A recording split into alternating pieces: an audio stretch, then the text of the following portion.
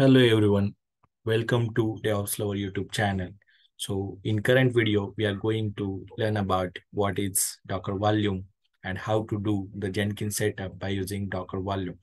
So Docker Volume is mainly used for mounting your data, which is inside the Docker container at outside host server.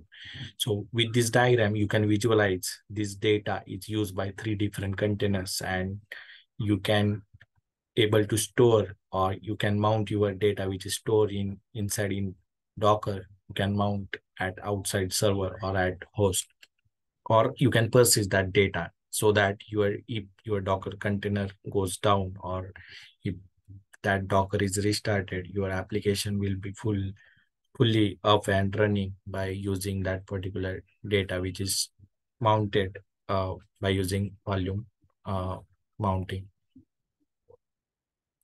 So to start with Jenkins setup, you need to create Docker volume first, and then as a prerequisite, you require Docker setup as well with you.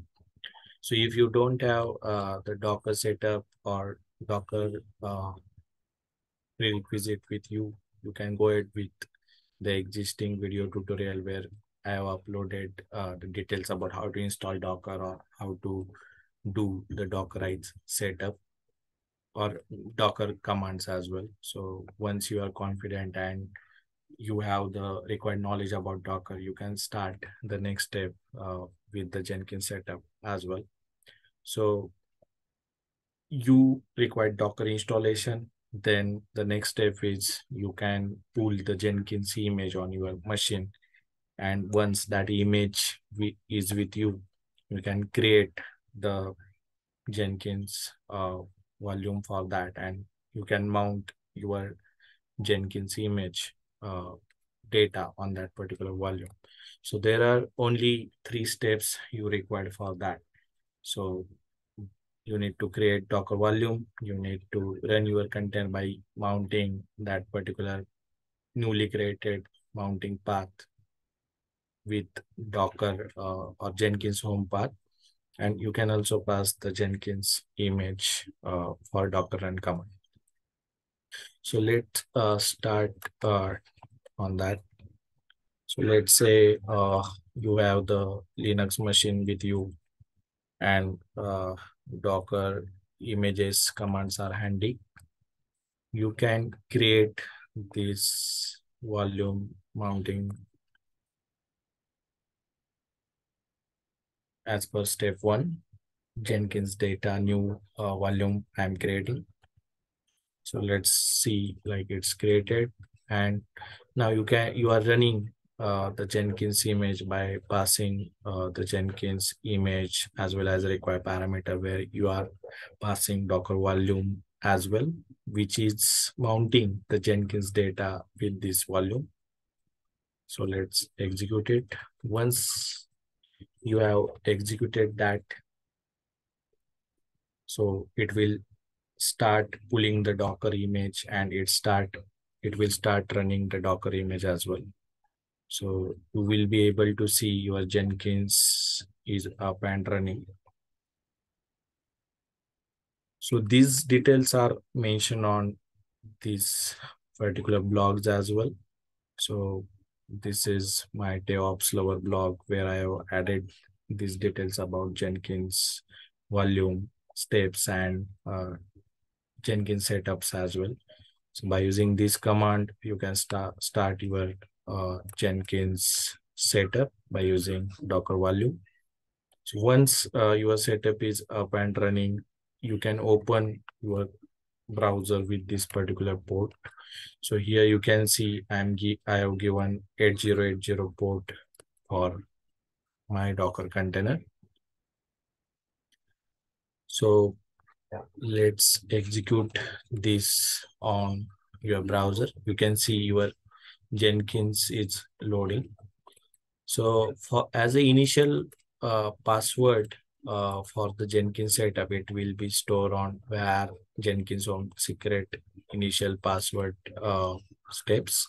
So here you can see like this particular token key is available, and by using that you can do this setup. So once that is logged in, you can update that.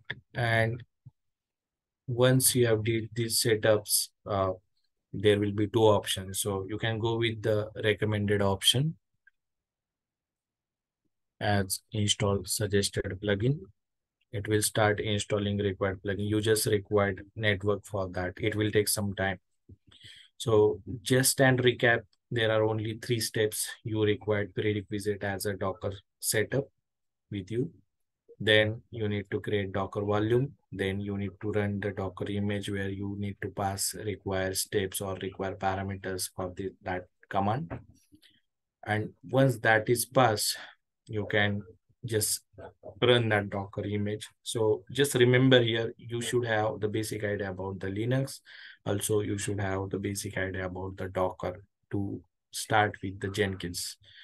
So with the previous video, I have explained what is Jenkins and how we can do the Jenkins setup. What are the use cases of Jenkins? So Jenkins tool is basically used for the continuous integration where we can integrate multiple tools with that. Jenkins is also having the multiple plugins support. So it's having the 1,000+ plugins with it. So right now with this installation, we are installing particular plugins which are suggested with the initial set. So if user required, there are some additional plugins or additional use cases. Once Jenkins is up and running, you can install that plugins as well. So in next video, I'm having that separate topic, like how we can manage the plugins in Jenkins, how we can install that or how we can uninstall that. So let's see once this Jenkins plugin is installed, that Jenkins setup is available for us. And once that Jenkins setup is available, we can create the Jenkins jobs or we can try out any operations with this setup. So normally after this command or for that plugins installation, it will take 4 to 5 minutes. And at the background, you can see the logs are getting up and your Jenkins setup is up and running and the operation is happening on that particular set.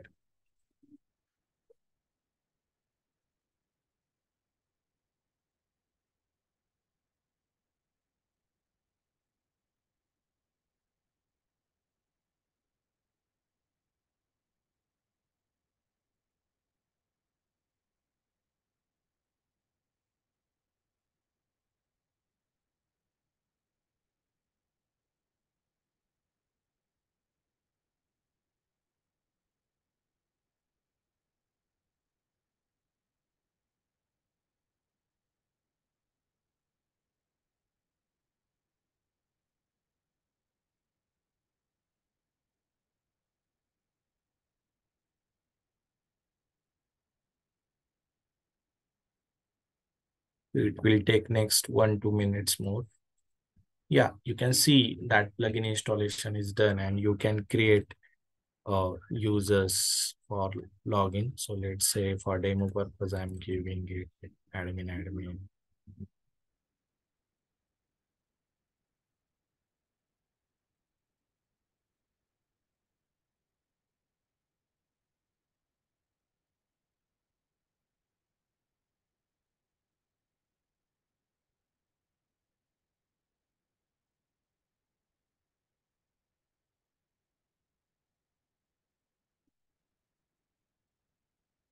Okay, it require one email as well.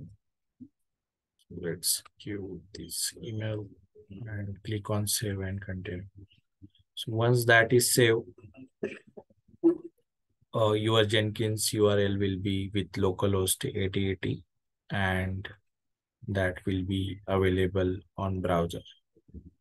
So here you can see your Jenkins is up and running and you can create jobs with it, freestyle jobs or pipeline job.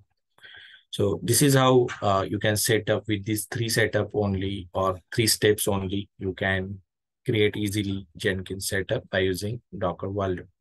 So I hope you understand the steps for setting up Jenkins cluster or Jenkins setup. by using Docker volume and the steps for that. So I hope you like this video tutorial. Let's subscribe this channel if you haven't subscribed that, and provide more feedback to us, like if there are any improvement you see like this needs to be covered in upcoming videos, that also we can definitely accommodate. Also, for the steps, you can also go over on the DevOpsLover blogs, where these all steps are mentioned with details, like how to create Docker volume or how we can run that particular Docker run command. Thank you.